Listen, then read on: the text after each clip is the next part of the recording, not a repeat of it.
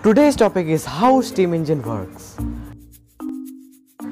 Hello everyone, I am Durgesh Kumar Sharma of class 10 studying in Kendriya Vidyalaya CSF Bhilai, here to explain you how steam engine works. So let's start. Basically, the steam engine converts the heat energy into mechanical energy by some processes. So today we are going to learn about that topic and we'll go deep into that topic and we'll learn how steam engine works.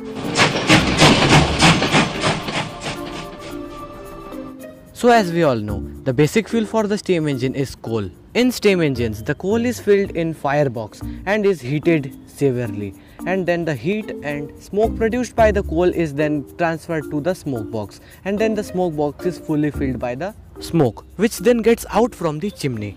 And there is a lot of water filled in the water tank which gets heated from the coal, and the saturated steam gets into the system which is fully controlled by the driver, and then the steam moves ahead in high pressure.